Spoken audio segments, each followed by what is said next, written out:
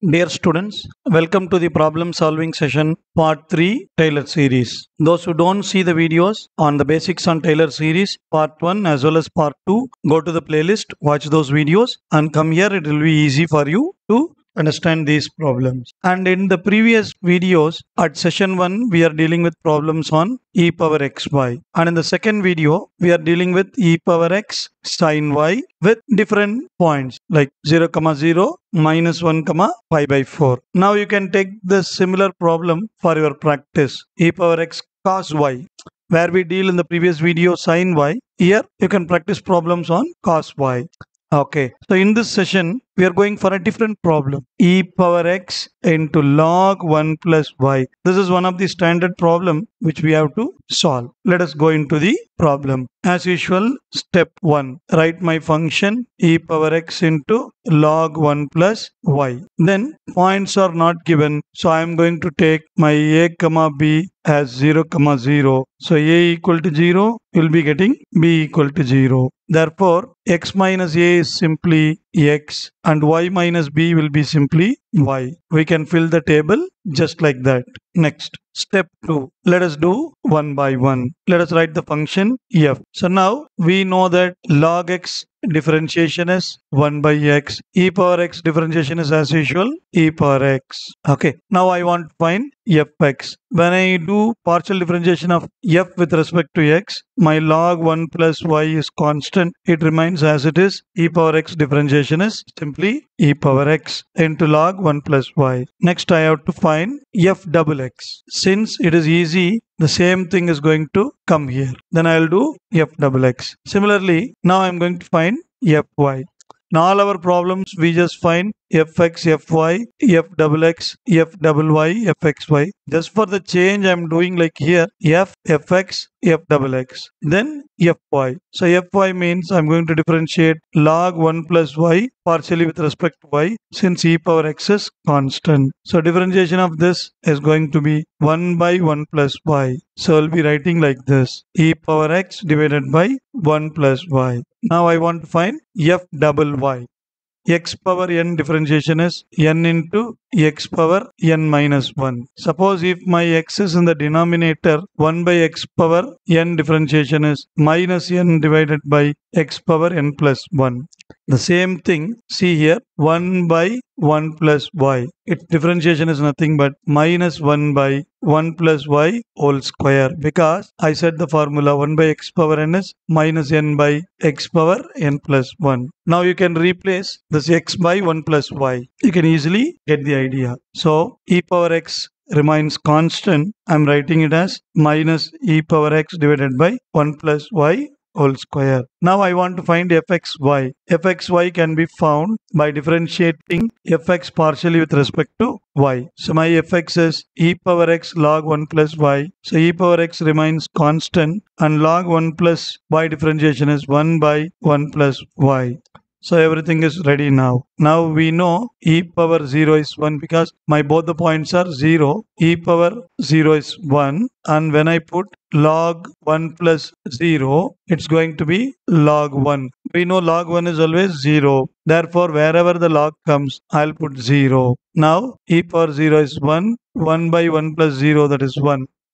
Next, similarly, for this also, if I put e power 0 is 1 divided by 1 plus 0 whole square, that is minus 1. And finally, the last one is 1. So we found the table now. This is one of the important problem. Now let us go to the step 3. Before going to step 3, let us note down f, fx, f double x all are 0. Then fy is 1, f double y is minus 1, fxy is 1. Now we know the formula, we write here. So f, fx, f double x, these three are 0. And we know that x minus a is x, y minus b is y. Now I am going to substitute the values one by one. So first term is 0, then fx also 0, fy is going to be 1, y minus 0, that is y plus 1. 1 by 2 factorial, this term is 0, and this one is 1 we found, and this one is minus 1. When we substitute and simplify, I'll be getting y. Then when you multiply this, 2 and 2 will get cancelled. For here you'll be getting 2. So y plus xy minus y square by 2 plus dot dot dot. That is the expansion for e power x into log 1 plus y.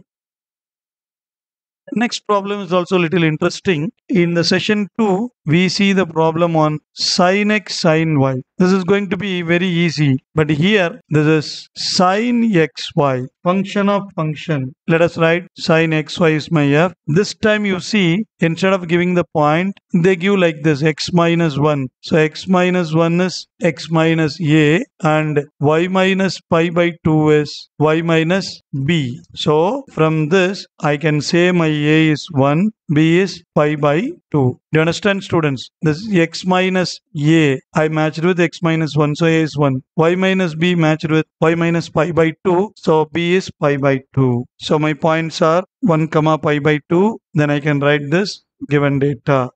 Now step 2. Step 2, we should be a little careful while you do differentiation of sin xy. Now fx. Differentiation of sin partially with respect to x. So sin x differentiation is cos xy into xy differentiation partially with respect to x is y. So it is going to be y into cos xy. Next fy. From f I'll take this sin differentiation is cos xy and xy partial differentiation with respect to y is x. So I can write it as x cos xy. Next we have to find f double x. F double x can be found from fx by doing partial differentiation. So now y is constant, cos x differentiation is minus sin. So cos xy differentiation is minus sin xy and xy differentiation partially with respect to x is y. So we will write it as minus y square sin xy. Next fyy. I can get fyy from here. So now x is constant, cos xy differentiation partially with respect to y is minus sin xy and xy differentiation partially with respect to y is x. So we will be getting minus x square sin xy. And finally I have to find fxy.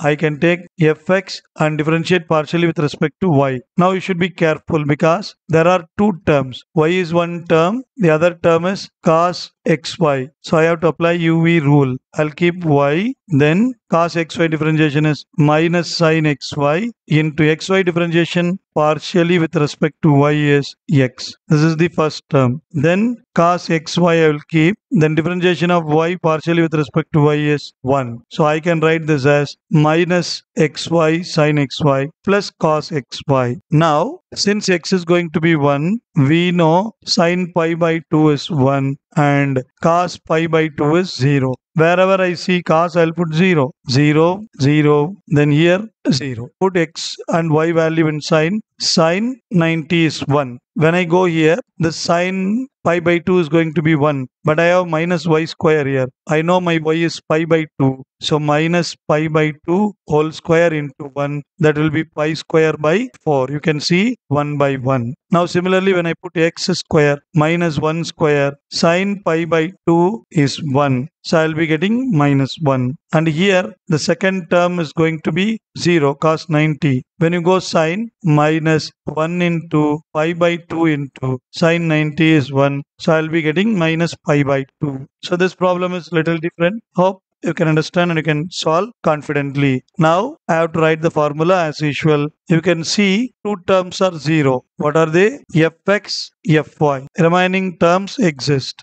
So this term totally going to be 0. I have to write the remaining data. So I'll substitute the remaining data. We know x minus a is x minus 1. Y minus b is y minus pi by 2. Then substitute this data here. X minus 1 whole square. This value from the table it is minus pi square by 4. Here 2 into x minus 1 y minus pi by 2. Fxy is minus pi by 2. And finally y minus pi by 2 whole square. Fy is minus 1. So we can substitute this and then I can simplify just multiplying and correcting the minus plus like this. And finally plus dot dot dot is important because it is an infinite series. Hope you understand. And this problem I left to you. You see x plus 2 means what is the meaning? My x minus a is x plus 2 minus a equal to 2. So a equal to minus 2. And here y minus b equal to y minus 1. From here I will get b equal to 1. So I can make the table like this. I'm not going to explain this formula. You can practice by yourself this problem and the formula. So you can differentiate and fill the table. Once it is done, step 3, write the formula. Step 4, substitute the values we get from the table, simplify it and stop it. Hope you understand this problems. So Taylor series comes to an end. So good luck for your exams. Do well. Subscribe our channel. Share to your friends. Let us grow together. Thank you. Bye bye. See you in the next topic.